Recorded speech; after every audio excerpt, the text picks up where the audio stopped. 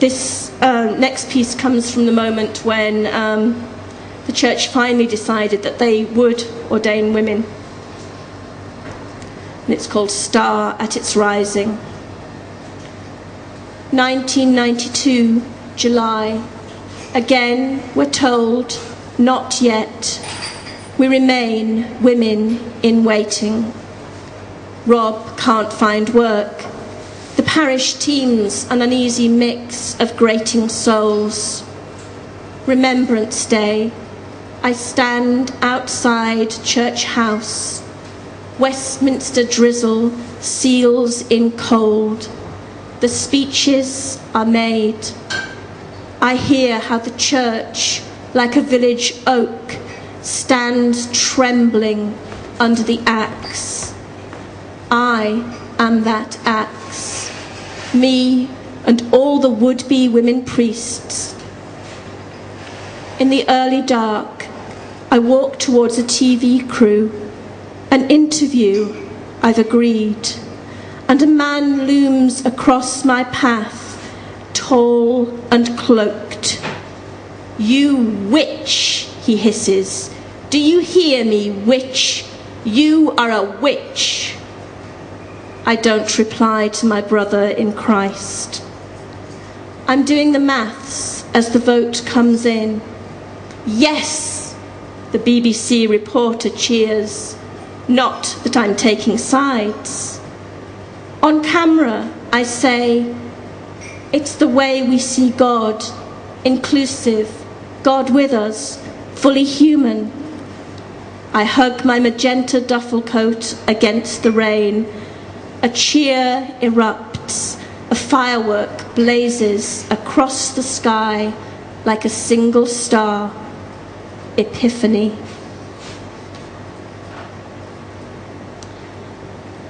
And so it goes on. Eventually I moved to a parish in Birmingham, but before that I was part of the very first service of women's ordination, which took place in 1994 in Bristol Cathedral. And because it was quite a momentous historical event, there was a group of us who were kind of designated to deal with the media, and I and my family did something like 50 interviews in the 2 weeks running up to the ordination. And we had people from all over the world come to see us. And the children were very young at the time. I, by then, had 3 children at that time, and was pregnant with the 4th, keeping up the tradition.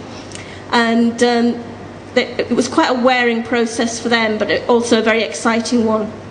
And we finally came to this moment. It's called Veni Sancti Spiritus, which is Come, Holy Spirit. The plump provost claps his hands. The words of the processional hymn reverberate as we wind down the aisle. Praise to the Lord the Almighty. We are robed in white, embroidered souls, worn like sashes of beauty queens for the last time. Cameras flash. The service is a blur of music, light, and liturgy. At the moment of ordination, we stand in an ark. Is it therefore your will that they should be ordained priests? It is. The ascent is as loud as apocalypse. No one objects. We go forward one by one. Send down your Holy Spirit upon your servant Meg. At the exchange of peace, a standing ovation booms, the congregation erupting in euphoria of greeting. I see Lauren in her cream silk dress, fair hair escaping in wisps from a dark blue ribbon. 6 years old and confident, she shakes hands with everyone in her path. That new priest is my mummy, she tells each one. Cameras flash like the birth of a universe. The final sequence in the book deals with my time in Birmingham, which I was there in the parish for 2 years, and it was a fantastic little parish, and we did the most amazing work. Again, it was a very poor parish. Again, it was somewhere men didn't want to work, but we had a really amazing small community of people. It was marred somewhat because for some reason I started to attract assaults, and I was assaulted quite seriously 3 times in post over 2 years, one of them at knife point, and one of them I sustained quite a bad neck injury. The difficulty wasn't the physical assaults, wasn't the fact that there were heroin addicts on the patch who were looking for money. It was the reactions of my colleagues and the hierarchy who saw me as making the church vulnerable to bad publicity. And eventually I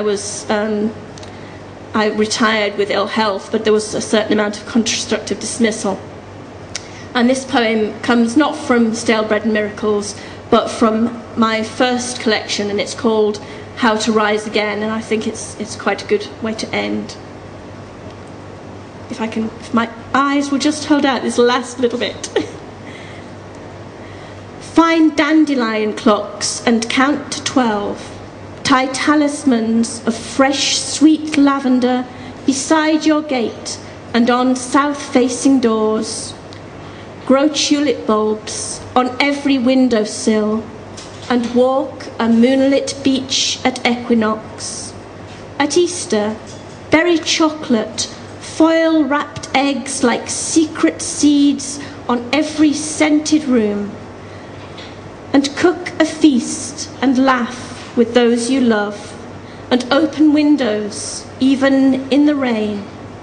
You will not live forever, but for now, not wasting life on how to rise again. Thank you.